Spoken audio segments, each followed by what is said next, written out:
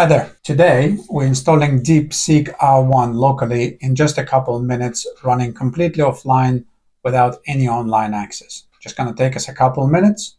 This is V. Welcome to my lab. Let's go. So the first step that you're going to need to do is to go online to lmstudio.ai and download the right version of LM Studio. I click on download LM Studio for Windows. It will offer me to download one. I did one earlier today. So click Save, take just a couple seconds to download. I'll launch the one that I downloaded earlier.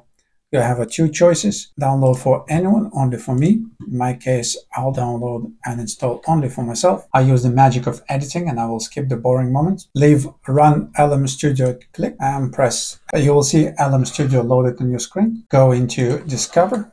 Type a DeepSeek R1. You'll have several options available to you. We're not going to go into details what the different options are. Select the first one and then click download. You will see the model being downloaded into your LM Studio. And with the magic of editing, now that the model downloaded, press load model in and you are in the chat. Now I will select one of the examples straight away.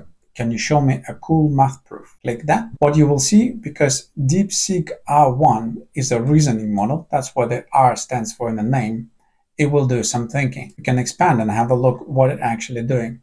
But in the thinking section, it will generate additional information to answer the prompt. So what you're seeing there, it's selected one of the math proofs and it's generating additional context needed to then generate the actual answer. Let's give it a couple minutes to think. And just like that, DeepSeek R1 generated us an answer. It selected one of the proofs and demonstrating to us how to define, grant a series, and how to demonstrate. And all of it was done after it was thinking for 3 minutes and 41 seconds, where it generated all this additional information that it then produced and summarized into an answer. This is the power of the reasoning model. This is why it's one of the most powerful. And now you have access to it completely free of charge, running on your local PC.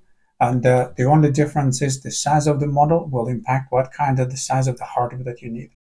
If you like more videos like that, click the bell and subscribe, and I'll see you next time.